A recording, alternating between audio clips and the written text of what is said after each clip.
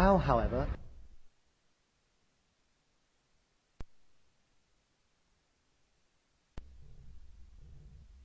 tomorrow's edition of the renowned research journal Nature will report on the discovery of the first planetary system that has similar features to our own solar system.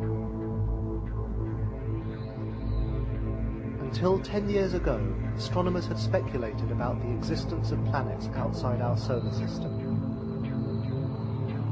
Then, in 1995, the first such planet orbiting another star was discovered. Since then, about 170 planets have been found, which suggests that they are common in the universe. However, all the planets discovered so far are rather different from those in our own solar system. Many of them are much more massive than even the largest planet in our solar system, Jupiter. In addition, their orbits required new theories of planet formation, the planets being either too close or too far from their host star. This prompts the question of whether our solar system is still unique in having formed and evolved the way it did, and in being able to harbour life.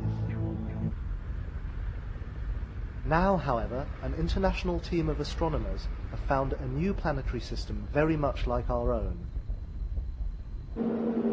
Using the Danish 1.5-meter telescope at the ISO La Silla Paranal Observatory in the Chilean Atacama Desert, they have found a planet 25,000 light-years from Earth, with only about 5 times the mass of the Earth and an orbit size 3 times that of the Earth. This makes the planetary system more like our own than any discovered so far.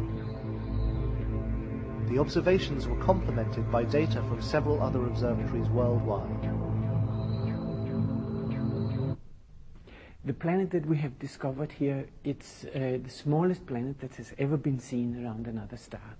It's 25,000 light-years from here, but it's only 5 times the mass of the Earth. And it's 3 times further away from its sun than we are from our own sun. That means that it's colder there, and it's probably covered with ice on this planet. The discovery was made through careful analysis of starlight in what astronomers call a lensing event. It occurs as light from a star is bent in the gravitational field of an object between the star and the observer, much like a magnifying lens, a phenomenon predicted by Einstein. In this case, the body that causes the bending of the light appears to be a star with an orbiting planet. Passing in front of the background star, they cause an apparent brightening of the background star.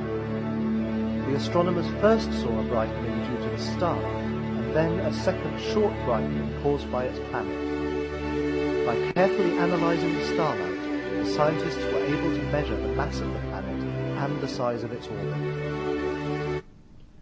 Since these small planets are very difficult to detect, our discovery suggests that they are common.